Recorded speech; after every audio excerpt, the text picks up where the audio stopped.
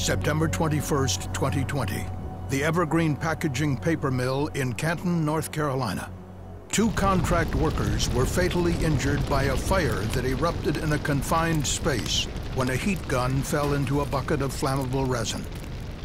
The incident at Evergreen Packaging involves 2 common safety issues, hot work and confined space safety, that have led to many major incidents investigated by the CSB. Proper identification of hazards, including policies and procedures to control those hazards, can prevent these tragic incidents from occurring. Facility owners and operators must provide safety oversight and direction to contractors just as they would to employees.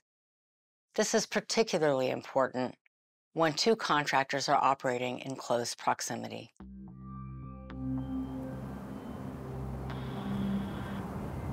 During September 2020, the Evergreen Packaging Paper Mill was undergoing a planned shutdown, during which maintenance work was occurring throughout the facility.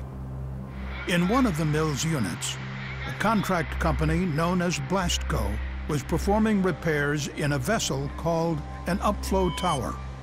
Another contract company, Rimcor, was working in a different vessel called a downflow tower. The 2 vessels were connected at the top by a large diameter pipe. Blastco was tasked with repairing approximately 30 feet of the inside surface of the upflow tower, which was made of a material comprised of fiberglass matting and epoxy vinyl ester resin, otherwise known as fiber reinforced plastic, or FRP. To repair the tower, the contractors would grind away the old damaged material, then apply alternating sheets of new fiberglass with layers of resin. The rate at which the resin hardens depends on several factors, including ambient temperature. The resin hardens faster in warmer temperatures. On the other hand, the resin takes longer to harden in cooler weather. And this is what Blastco workers experienced on the night of September 20th. On the particularly cool night, the resin and fiberglass matting slid down the walls of the upflow tower before the resin could harden. Blastco workers attempted several means of troubleshooting the resin, but were ultimately unsuccessful and continued to struggle. Sometime after 2 a.m. on September 21st, 2 Blastco workers resorted to using an electric heat gun to warm the resin, causing it to harden faster. The Blastco crew did not communicate to Evergreen or the Rimcor contractors working in the connected tower that they were using the heat gun. At approximately 5:15 a.m., the heat gun fell into a 5-gallon bucket of the flammable resin. A fire erupted inside the upflow tower. The Blastco workers inside the tower did not have a fire extinguisher or other means to put out the fire. They quickly evacuated. Smoke and flames from the fire traveled rapidly through the connecting pipe to the downflow tower, where 2 Rimcor contractors were working. They were overcome by the smoke and unable to escape. Both workers were fatally injured. During its investigation, the CSB identified 4 safety issues that led to the incident at Evergreen Packaging: hot work safety, pre-job planning, confined space safety, and combustible materials of vessel construction. Hot work safety is a major safety issue that we identified during our investigation. We found that Blastco workers did not recognize the heat gun as an ignition source. As a result, proper hot work permitting and effective safety precautions were not implemented. The CSB found that the heat gun could produce temperatures in excess of the resin's flash point and auto-ignition temperatures. Therefore, it should have been recognized as an ignition source, and its use should have been considered hot work under both Evergreen's and Blastco's definitions. But Blastco workers did not recognize the use of the heat gun as a hot work hazard because it did not produce a flame or spark, and they did not inform Evergreen or Rimcor of its use. Had Blastco recognized the use of the heat gun as hot work, their own procedures would not have allowed its use in a confined space in the presence of flammable resin. It is important for companies to train their workers on different types of hot work.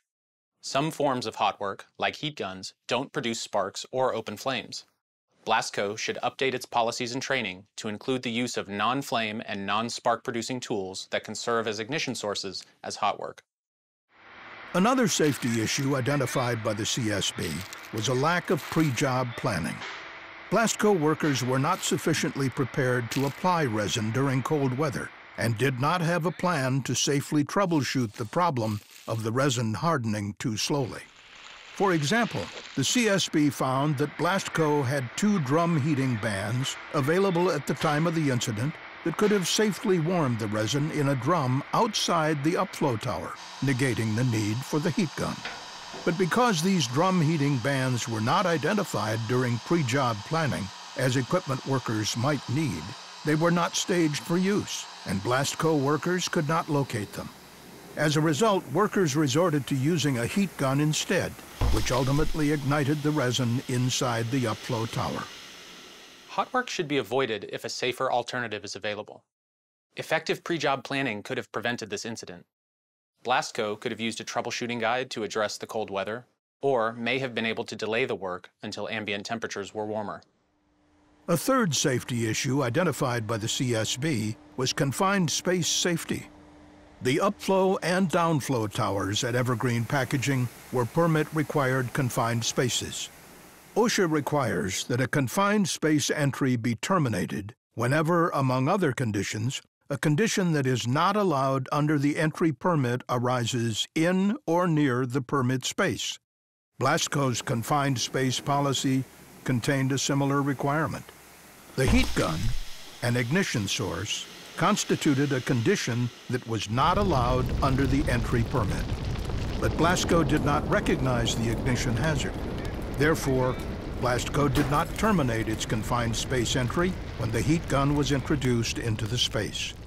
And the CSB found that Evergreen, Blastco, and Rimcor treated the upflow and downflow towers as separate and independent confined spaces, even though the towers were connected by a crossover pipe. Interviews with each contracting company revealed both companies separately conducted safety analyses for the vessel in which they were completing work and were only minimally aware of the work being done in the other vessel. But the CSB found that since the 2 towers constituted a single confined space and Blastco's and Rimcor's entries were simultaneous, the 2 maintenance tasks constituted simultaneous operations, or SIMOPs. SIMOPs can be defined as operations occurring close together in time and place, which might interfere or clash with one another, increasing the risks of the activities or introducing new risks altogether. But Evergreen did not have a SIMOPs program in place at the time of the incident, which would have facilitated coordination between the 2 contractors who were performing work close together in time and place. Contractor and employee safety at Evergreen's facilities would improve from the implementation of a SIMOPs program that considers the hazards of work occurring close together in time and place. Had Evergreen had a SIMOPs program, it could have foreseen the potential hazards of the 2 jobs being done at the same time so close together, and could have put measures in place to prevent the fatal injuries to the Rimcor employees. The last safety issue identified by the CSB was the use of combustible materials of construction in the upflow tower and crossover line. The 5-gallon bucket of resin that the heat gun fell into did not contain enough fuel to create a fire of the size and duration that occurred during the incident. The CSB found that the upflow tower and crossover line, which were constructed of combustible FRP, both caught fire. This contributed to the quick spread of smoke and flames to the downflow tower, where the 2 Rimcor employees were fatally injured. When performing hazardous work inside a confined space, it is always critical that companies adequately understand and control hazards. This is even more important if the confined space is constructed of combustible material like FRP that can increase the severity of a hazardous event. As a result of its investigation into the incident at Evergreen Packaging, the CSB made a recommendation to OSHA to issue a safety information product addressing the analysis and control of hazards that are not pre-existing, but which result from work activities inside permit-required confined spaces. The agency also recommended OSHA require owner-operators to ensure the coordination of simultaneous operations involving multiple work groups, including contractors. And the CSB reiterated a previous recommendation to OSHA to publish a safety and health information bulletin addressing the hazards and controls when using flammable materials in confined spaces. The incident at Evergreen Packaging was entirely preventable.